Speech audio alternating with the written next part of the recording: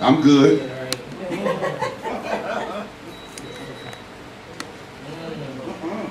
Amen. I want someone to challenge me. I want to be challenged. I want to be stretched. And just some food for thought. You know. All of us got stuff. I am the first in line. I'm not preaching at you. I'm preaching to be first. Jesus entered the temple. He entered the church and began to drive out. Say, drive out. We have to drive out in the house of God and in our lives anything that's not of God. And some things are going to be hard to drive out. And some things are going to be every day we got to continue to drive and drive. Whether it's fear, I'm not saying it's a particular sin. Maybe you got to drive out fear. Maybe you got to drive out low self-esteem. Maybe you don't really like how you like, maybe you don't even like yourself. Maybe you think lower yourself. You got to drive out doubt. You have to drive out unbelief. You have to drive out fear. Joyce Meyer said years ago, she was afraid. She said, but the Lord told her, you can do it afraid. That's right. Began to drive out the people buying and selling animals for sacrifice. He was so angry, he knocked over the tables of the money changers and the chairs of those selling doves. And he stopped everyone from using the temple as a marketplace. The house of God is not Pastor Mark's place to do what he wants to do. That's good, Pastor. When you come, you're not coming to hear Pastor Mark, you know, my agenda. We have to find the agenda of the Holy Spirit. He said, my house shall be called a house of prayer. So whatever God wants to do, if even I had one message ready, but he said, well, go back to whatever he wants to do. If it comes to anybody else in the audience to work, it doesn't matter who it comes to. It doesn't matter who God speaks to, as long as we're open to hear his voice. He knocked over the tables of the money changers and the chairs of those selling doves, and he stopped everyone. Sometimes you need to stop. Yes. We're at the 6-month mark today. We need to stop and really evaluate our lives and look at my life and say, oh my God, what am I doing? Where am I going? I want this, this, and this. But am I stopping and quieting myself to make sure, you know, because sometimes when you walk with God, sometimes there's turns. We don't always do the same thing over and over again. Sometimes God says, okay, you know what? When you get to that third road, make a right. I'm going to shift you. I'm going to change you. You know, I know you've been doing it this way, but you know, I'm going to make a little turn. And see, that's what happens in church and in religion. Church and religion, they do the same thing 25, 30 years. It's dead. It's dried up. It would have been over the first year you did it, but you drug it out. Say you drug it out. It was to be a one-time event, and you drug it out for 30 years, and then you made everybody else jump on that dead, dry mess that wasn't producing no fruit for another 29 years. And God just wanted you to do it for 1 year. That's how we do religion and church. Well, we have our 30th annual prayer breakfast, and the thing is, it's dead as a doornail. 2 people show up. And the 2 people is the pastor and the wife. But you got to do it because we've been doing it for 30 years, and Reverend so-and-so did it, and we can't stop it. You better stop it because it's dead and dried up. Amen. That's right. He stopped everyone. Stop. Everybody say stop. Stop. Evaluate. Even when we take communion, it says let a man examine himself. Examine your life. Examine your ministry. Say, Lord, is what I'm doing fruitful? Is what I'm doing what you want me to do? Or do I have so much pride and I'm so concerned about people's opinions that I won't stop and say, you know what, this is over and this is dried up, so let's do something different. Well. Amen. You know, if your season is over or something, it's fine for it to be over. Because if you don't know what everybody else is going to know, it's dry and dead as it is, it's producing no fruit. Well, we just say, I'm just going to sit there. I ain't going to say nothing. You better say something. And he stopped everyone from using the temple as a marketplace. He said to them, the scriptures declares, my temple will be called a house of prayer for all nations. I don't care what's outside of your church, what the name of the church is, your house, your temple, where people come to meet, it needs to be a house of prayer. Yes, it does. Yes, it does. Yes, it does. A place where people can come and get healed and not beat up. That's right. A place where people can come and be restored and not condemned. Yeah. Thank you. And in a place of judgmentalness. A place where people can come and be healed. The house of prayer, that's God's house. That people can come and be healed. And it's not for a race, it's for all nations. That's right. That's right. Amen. Praise God. That's right. You have turned it into a den of thieves. What have we turned church into? What do people think when they say, oh, I can't go to church? Because, you know, you got to go with a 10-piece suit on. Yeah. Come on. Ladies got to Come in stockings, hot stockings in the summertime. What have we made church? We've made it man's agenda, which has no power. We made it a religious thing. Yeah, we did. Oh, if you don't come in a suit, if you don't come with a suit and tie, if you don't come with a hat on your head, you ain't really going to church. You know, it's so much mess and garbage. So that's it. Just a little recap. Give God a hand of praise. I want to speak this morning, just share this morning for a few minutes on Pentecost Sunday. And for those who don't know, Pentecost Sunday is a Christian holy day that celebrates the coming of the Holy Spirit 40 days after Easter. Originally, Pentecost was a Jewish holiday held 50 days after the Passover. Amen? And I just want to share this morning about something about that sound. Say the sound. And I want to challenge you and ask you, what sound are you making? Well, what sound are you making? Let's go to Acts, the 2nd chapter. Hallelujah. Doreen kind of touched on it this morning. Acts 2:1 from the New Living Translation. It says, one day, on the day of Pentecost, all believers were meeting together in one place. Suddenly there was a sound from heaven like the roaring of a mighty windstorm, and it filled the house where they were sitting. Then what looked like flames of tongues of fire appeared and settled on each of them. And everyone present was filled with the Holy Spirit and began speaking in other tongues as the Spirit gave them this ability. Verse 5 says, at that time there was devout Jews from every nation living in Jerusalem. When they heard the loud noise, everyone came running, and they were bewildered to hear their own languages being spoken by the believers. They were completely amazed. How can this be? They exclaimed. These people are all Galileans, and yet we hear them speaking in our own native languages. Here we are, Parthians, Medes, Elamites, people from Mesopotamia, Judea, Cappadocia, Pontus, the province of Asia, Phrygia, Pamphylia, Egypt, and the areas of Libya around Cyrene. Visitors from Rome, both Jews and converts in Judaism, Cretans and Arabs. And we all hear these people speaking in our own languages about the wonderful things God has done. They stood there amazed and perplexed. What can this mean? They asked each other, but others in the crowd ridiculed them, saying, they're just drunk, that's all. But the Holy Spirit had came. Verse 2 says, and on the day of Pentecost, all the believers were meeting together in one place, and suddenly there was a sound from heaven like the roaring of a mighty windstorm, and it filled the house where they were sitting. Then what looked like flames or tongues of fire appeared and settled on each of them, and everyone present was filled with the Holy Spirit and began speaking in other languages as the Holy Spirit gave them ability. Amen? So it's something about a sound. I was thinking while we were in worship, I was thinking about when someone calls you and you don't look at your caller ID, the way that you're able to know that it's who they are is you hear their sound. You relate to their voice. That's right. That's right. So you're like, oh, hey, Doreen, how you doing? You're like, how'd you know? Well, I know your voice. Right. You're like, oh, hey, Pastor Faye, how you doing? What's going on? You know her voice. The distinction of a sound, the distinction of a voice. Last night, when we had service, and I brought Matthew up to minister, and he began to do his rap, and he began to do his, what he began to do ministering last night, and he had that sound. Say the sound. The sound that he had last night when he ministered, the sound brought in young people from next door. Right. Amen. Amen. Because that was the language, that was their language. They were able to relate to the sound. Everybody say the sound.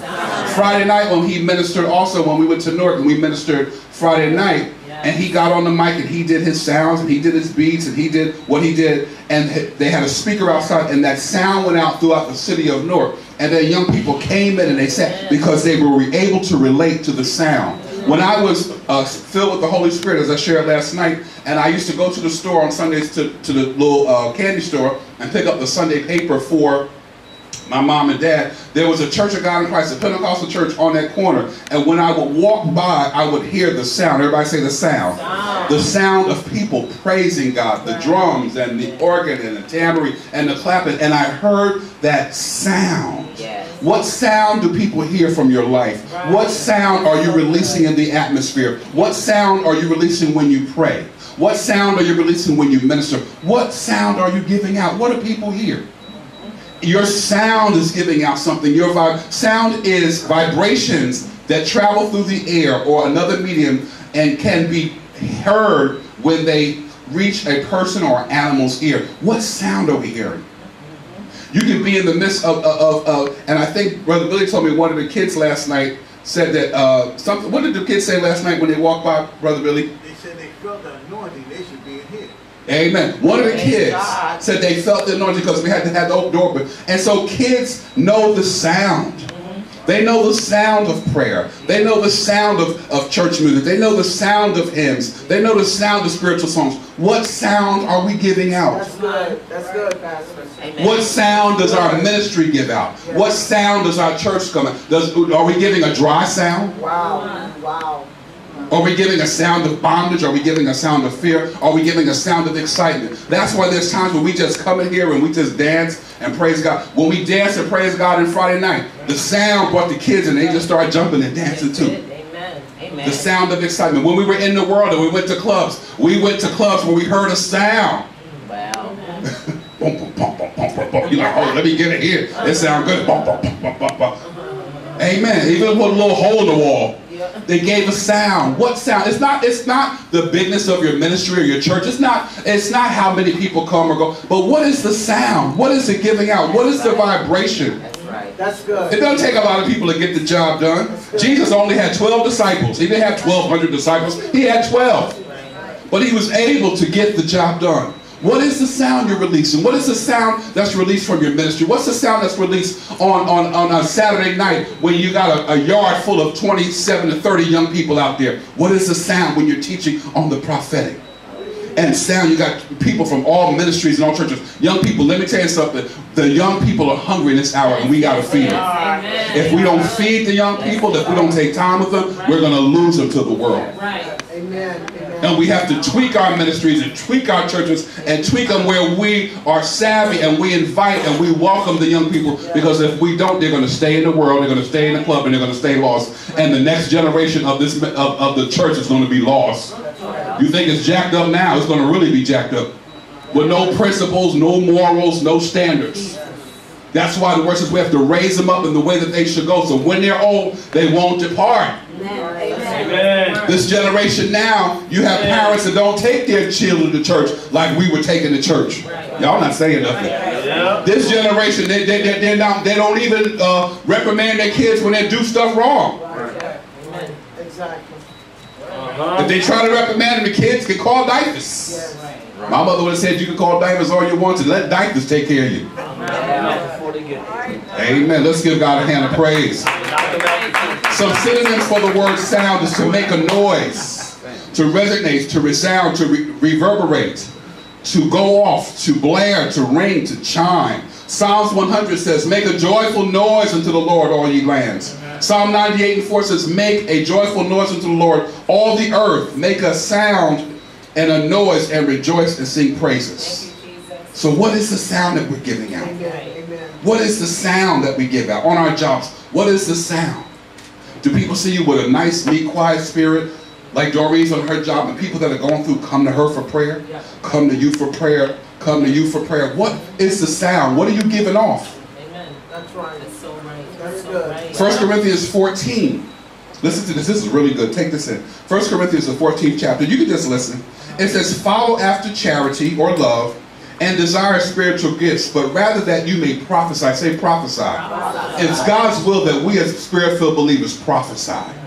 Let me let you know why. Listen to this. It says, for he that speaketh in an unknown tongue speaketh not unto men, but unto God. For no man understandeth him, howbeit in the spirit he speaketh mysteries. Listen to this. But he that prophesies speaketh unto men to edification, to exhortation, and to comfort. When you release a prophetic word to somebody, you're releasing edification, exhortation, and comfort.